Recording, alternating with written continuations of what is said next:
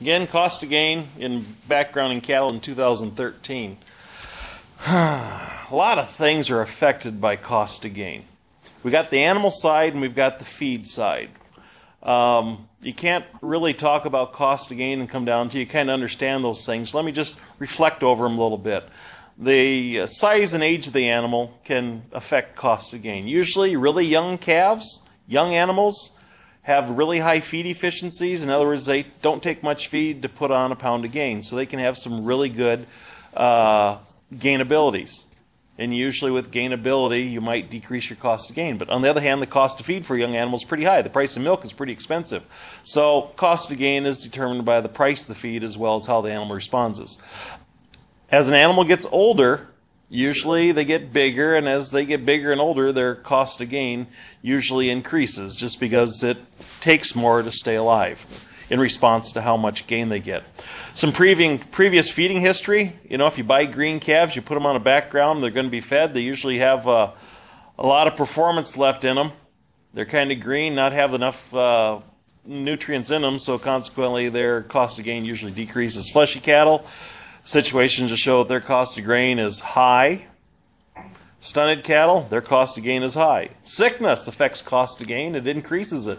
Implants, those hormonal compounds that'll increase rate of gain, that usually decreases your cost of gain. Of course, if you have wind, snow, mud, bedding, we all know that those affect cattle. Vern Anderson's done research here at the RE Center at Carrington that has put numbers on how a quarter pound of gain can be affected by wind or snow or mud or the effect of bedding, because it really does make a difference on how cattle perform. Obviously, with bedding, there's a cost that goes along with that too. Now let's just talk about feed. That's what I like to usually talk about, and that's what the bulk of this talk will be, is the feed things. Cost of gain is affected by feed because usually as you increase the energy density of the feed, you can put more feed into the calf, he'll gain more. So grains usually have a cheaper cost of gain than what hay would. That's not always the case, but that's kind of the thing. Feed additives like Rumensin or Bovatec can improve feed conversions just because of the way they improve the digestibility within the rumen. If you process and mix, also known as totally mixed rations, using a mixer wagon, that'll improve feed efficiency in cattle. And of course, if you buy 1,000 pounds of grain, 1,000 bushels of grain, and you only end up putting 950 bushels in the feed bunk because there's waste and loss, that cost has to go somewhere, and that goes against the cost of feeding cattle. So if you increase your waste and feed loss, that increases your rate of gain as well. There's a lot of differences in cattle performance out there. That first calf that I look at really hasn't missed a meal yet, and the two cattle in back, they're kind of hanging back from the feed bunks. So if you actually looked at individuals, there are differences out there amongst our individuals. They're just not all the same. So obviously when you look at cost of gain history, how cattle perform, kind of explains why some cattle are bid up higher at a sell ring than others, because they know how they will perform on certain rations later on. We do have a project out here at the RE Center where we feed cattle out to finish. They come from the Dakota Feeder Calf Show. Put a plug in for it. It actually starts this Saturday out at Turtle Lake. And I think last year there was 40-some guys that consigned calves this particular project, groups of 3 or 4. And I include this as an example here. We got the top pen of calves. They did really well. Okay, they made some money, if you can see the slide there. Now, the top 5 didn't make that much. It was quite a bit less, but I do this for a point. The bottom pen of calves gained okay, not as good as the top ones, of course, but they had quite a bit of a loss. If you look at all pens, they gained an average of 3 pounds a day. And last year was not a good year for buying high-priced calves and feed high-priced corn through them and then sell them at a lower price. So not all the times just finishing work out, last year there was a loss. We just paid a lot for them at the beginning because these guys still owned them. But my point here is it didn't take much of an average daily gain increase to affect profit in these cattle. And that keeps showing up year after year after year. So this issue that Karl talked about is average daily gain, and I'll talk about too, really does show up. So little changes in average daily gain seem to follow through. Well, I've have to admit I'm not an economist. We'll let Tim Petrie talk about that, but I'm talking about feed costs of gain. So I'll talk about these costs of gains based from kind of a nutritionist viewpoint. Feed is the biggest expense in feeding cattle, other than the cost of cattle, of course. It determines the gain. As you increase the energy density of the grain of the feed, you'll get more gain out of the cattle. If you increase their feed intake, you'll get more gain out of the cattle. If you keep them on feed longer, you get more gain out of the cattle. That may affect the cost of gain. Veterinary, of course, it's usually a small cost per head. But I remember the conversation I had a few years ago with a fellow that was always doing closeouts, and he finally went for 2 to 3% deads to 5% deads. And he wondered why his cost of gain just went right through the roof. Well, it did, because just a few deads will profoundly affect your costs. We all know that. Dead animals cost a lot, but when you do the measurements of cost of gain, those are animals that you paid for that you don't get to sell. Yardage, that's a cost that goes into cost of gain as well. You usually done it on a per head basis because an animal's in the feed yard every day, but you can dilute it out over into total feed costs on a per ton basis. It's a wide range. Some people might have it at 10 cents. Other people might have it at $1. I did some numbers with the Farm Business Management Group a couple of years ago, and when we looked at yardage costs for cow herds, I was surprised it came up to be 50 cents just to keep a cow around the farm place, to cover the costs of water, feeding, machinery, insurance, labor, etc. That didn't include feed. So back when we thought 25 cents yardage was, kind of a high price, us ranchers were paying 50 cents and didn't even think about it because it wasn't something we actually paid for, only if we tracked. Interest, it's usually a relatively small cost in these budgets. Price protection actually is also a small cost. When you look at, you're only spending $20 or $30 for price protection, but when it comes to feed costs, that's in the hundreds of dollars. So a lot of things come together when you calculate cost of gain. I'm really focusing on feed cost initially. We do have a website that has a break-even calculator. Just type or Google calf web, and you can go in and put all these numbers into this calculator, and it calculates the cost of gain or feed cost of gain for you. It's pretty effective.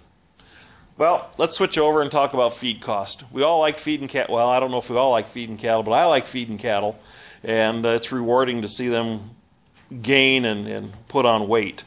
So here's a concept we all got to remember, and sometimes we tend to forget it because it's kind of a dilution thing. Just like me, you, animals, we all require a certain amount of energy, protein, vitamins, minerals, water, air, just to stay alive and healthy and to maintain our weight. Now, some of us like me should lose weight, but on the other hand, it costs us so much to just keep breathing every day. That requires food, requires feed, and we call it a maintenance cost. So I got some numbers down below here that I'm trying to drive this home with. So you got a 600-pound calf, you feed him 11 pounds of feed.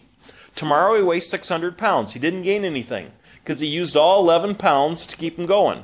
Now at 9 cents a pound, that's $180 a ton. That's just not a grass hay diet. That's got a little bit of corn and everything else mixed in with it. So we're actually limit feeding him at 11 pounds per day. Cost him 99 cents. That's what 11 pounds and 9 cents. Cost him almost $1 a day just to breathe. Just for the value of keeping him alive. So you got your feed cost for no gain at 99 cents. Okay. Only way that could get worse is if he died. Okay. Now, here's another comment that comes in with this concept called energy for gain. It costs so much to keep you alive every day, but it also costs to put on weight. Now, the neat part about this is that the energy for maintenance actually takes more energy per pound than it does for energy of gain. We're actually more efficient in putting gain on than we are maintaining the body. It's the way things, you do the math and you do the research that way, and that's what it comes out to be. So that's actually to our favor when we're background in cattle. Now, if you wanted a cow herd that was efficient, you'd like to see that top number be dropped a lot lower and do research to try to figure out how we can get a lower energy content, a lower energy maintenance for cows. But this is relatively how it speaks. So as I said, the animal's more efficient on putting on weight than just maintaining it. So if we take that same ration, same calf, 600 pounds, eats 15 pounds of feed, tomorrow he weighs 602 pounds and a half, he gained 2.5 pounds of gain. It took 15 pounds of feed at 9 cents or $1.30 to gain 2.5. His feed cost per gain was 54 cents. Straightforward. Not bad. Okay, what happens if we increase the cost to gain from 9 cents to 12 cents? Well, actually, though, I'm going to impose something else, because usually when we increase the cost of feed, we've increased the amount of energy in the ration, and we went from a 67 TDN ration up to an 81. We just increased the grain portion of the ration quite a bit, because we want them to gain more than 2.5 pounds. So remember, we were at 2.5 pounds, cost gains of 54 cents. Now we got a 600-pound calf. He's eating 15 pounds of feed, but it's a higher energy feed ration, and he's gaining 3.75 pounds a day. And Jerry, somehow you changed the screen from my computer to you. And now I've got Carl Dolan's talk. I don't know if I need to go back to mine or not now. We're going to try this. Show content. There we go. We're back. So we got a... Carl, your slides were not advancing. Your slides were not advancing, so we were playing with it, but... Oh, maybe it was me. Well, we'll find out here. Keep working. Here we've got a 603-pound calf, 3.75 gallon gain, 15 pounds of feed, but the feed costs 12 cents a pound. Now it costs $1.80 to put that 3.75 pounds of gain on. The total feed cost is now 48 cents. So in this example, as we increase the feed cost to gain, as we increase the gain, we also increase the dollars put in the calf, but the net result was it was cheaper per pound to gain for feed. Now, using that logic, we got to be careful of this. Well, let's go ahead and buy a creep feed that's got I shouldn't have said that. Let's buy a feed that uses a lot of energy, that has a lot of energy, but it's going to be 15 cents a pound rather than 12 where it was. And let's see here. Hopefully we're still following with there, Jerry. Maybe, maybe not. Okay. Anyway, in this example, we still maintain the 3.75 gain, but the cost of feed was up higher at 15 cents or $300 a ton, and our feed cost is now 60 cents. So in reality, we might have had more pounds to sell, but it costs us more to put on the weight. You got to do the math to find out whether that was a good deal or not. Last year, our feed costs were really high. Corn was at $6.50 a bushel back in October 12, and it got worse. Grass hay you couldn't find for $80 a ton. This year, we're at $4.20 a bushel at the ethanol plants. That's what they're offering. Alfalfa hay, it sounds like that's a rapidly disintegrating market right now. If you go over to Minnesota and check out what the Salk Center hay markets are, you'll see that they're actually almost, for really good quality hay, it would be higher than that. For this type of hay, it might be $40 a ton more than what we have here. In other words, the freight costs from here over to there. Wheat mids at Carrington are $1.45 or $145 a ton right now. Barley malt sprouts are at $160.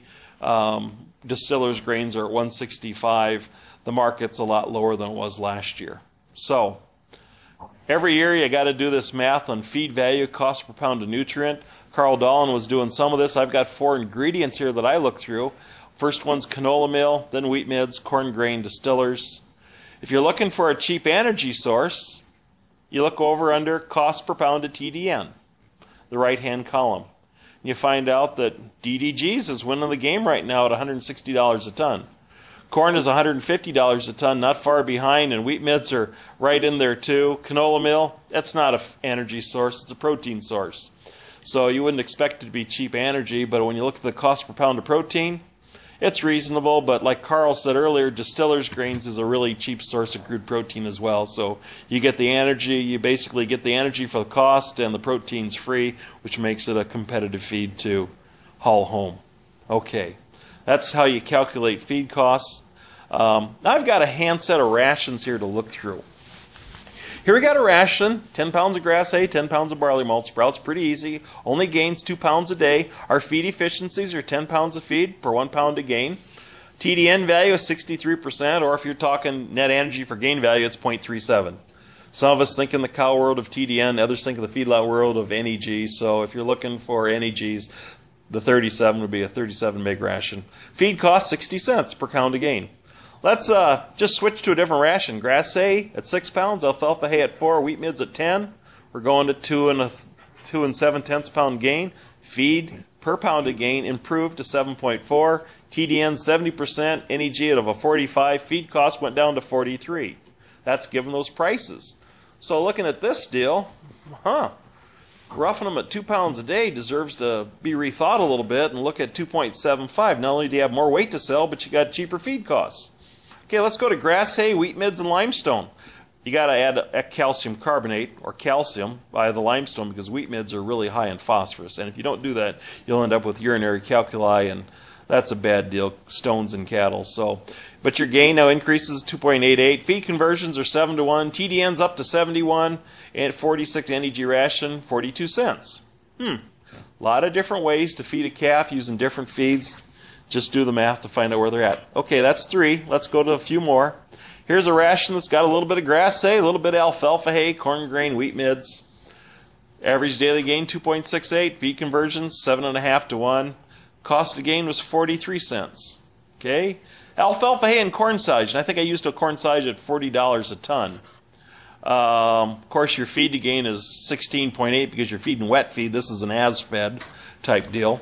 Gains 2.3. You're feeding a 42 meg ration, 43 cents. Okay, 44 cents. Well, here's another one. Grass hay, alfalfa hay, wheat midds, corn grain. 4 and 4 of the hay and 6 and 6 of the corn grain. End up with 3 pounds a day gain. Better feed conversions. 50 megacal ration, 40 cents. So far, that was our cheapest one. Okay? Let's keep moving through here. Here's a simple one, alfalfa hay and corn grain. If you lived in Iowa, that's probably be your choice. Well, you got distiller's grains too, but 2.5 pounds a day gain, 47% feed cost. It's not bad, but it's not as cheap as the other ones. Alfalfa hay, corn grain, a 30% supplement, just because you're wanting a 3.5 pound or 3 1/3 pound gain. That's at 46 cents. So to buy a supplement, feed a little bit more grain, you're going to end up with more gain in the calves. Cost of gain's the same as if you just went with a high roughage type ration of the alfalfa hay and corn grain. And we've got another one down there at the 3.6 pounds a day gain, where you're feeding a lot more grain and your feed cost of gain goes down even more. Okay, here's a couple more using distiller's grains. Grass hay at a pound, 15 pounds of grass hay and 5 pounds of distillers gives you 1.8 pounds a day gain. Now that's pretty poor grass hay, guys. That's not high quality grass hay. That's kind of the CRP stuff. 11 to 1 feed conversion, a cost of gain 56 cents. If we go up there to 7 pounds of grass hay, 7 pounds of corn, and 6 pounds of distiller's grains, we're getting 3.5 pounds a day gain, and our cost of gain reflects it. It's less. It's a 54 megacal ration. A lot of differences out here on the type of rations we can feed. Your cost of gain goes down, but you notice you got to look at these pretty close to find out what type of a ration you want, or you can put a multitude of things together to get a target as to where you want to feed the calves at. Just because you're feeding one thing doesn't mean it's the cheapest thing to feed. You might want to consider something else. But if you raised it all, you got your feed costs fixed, you got your inventory, there's things to add to it, like the protein supplement if you need it, to increase your rate of gain and make a balanced ration to decrease your cost of gain. In general, as I increase the gain, we always got better feed efficiency, and our cost of gains always went down. Well, here's 4 comparisons. I'm looking at cost of gain, break-even, profit comparisons. I use the calf web break-even calculator. I took 575-pound calves and fed them to 750 pounds. I backgrounded them 4 different average daily gains for this example. You've seen the rations earlier. First one you're using is 1.8 average daily gain with 15 pounds of grass hay and 5 pounds of distillers. Okay. Another one's 2.23 for 8 pounds of alfalfa 1, alfalfa and 31 pounds of corn silage.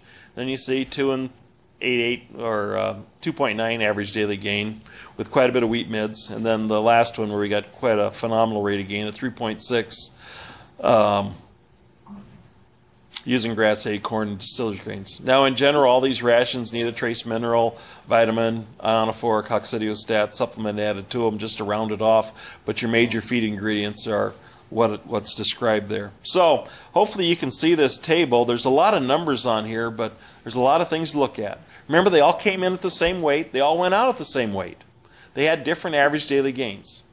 Now, I priced them at $1.75, and I think I looked at Napoleon's market today, and I think I might be a little bit shy after one day. So this market keeps changing. That's why we got to keep doing these numbers all the time. I used an out price of $165 for 750s. The future market's been up and down a little bit, so use that number. Average daily gain increases as we go from left to right. Cost of the ration increases as we go from left to right. Now, the alfalfa corn silage ration is only 52, but remember it's mostly water, so there's a difference there. Feed to gain, you can see that. Yardage, I put at 35 cents per head per day. We had other expenses of $29. There's actually there's interest expense included in here too in the break even. Price protection at $20 a head. Pounds gained are all 180. So the first group's going to be there for 3 months. The next group's going to be there for 78 days. The next group for 2 months. And the other ones barely just, wow, you put them on feed and sell them in the next 5 weeks. Barely getting over sickness. Well, these are some things to think about. Our feed cost went down as we increased the energy density of our ration. Our feed cost of feed and yardage per pound of gain went down correspondingly too. Our cost of gain went down as we increased our gain. Our break even went down as we increased our gain. And our profit, yeah.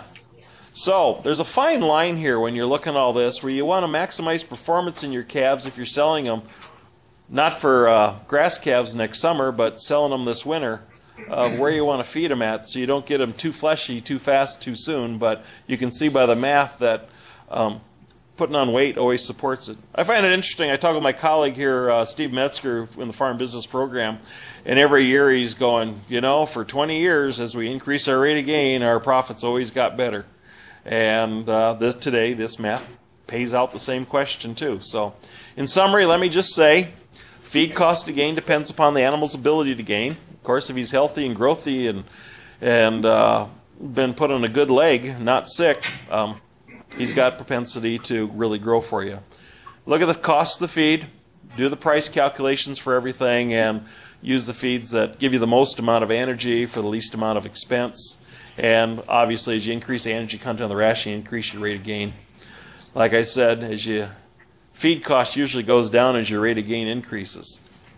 But I have to always put this in. You got to avoid cattle from getting too fat or fleshy, too overconditioned. So in other words, if you're feeding a high rate of gain ration, be sure to look at the calves and make sure you didn't feed them 2 weeks too long and put them in a different scenario. So with that, I'll take any questions if there's any questions, and if not, we'll move on to our next speaker.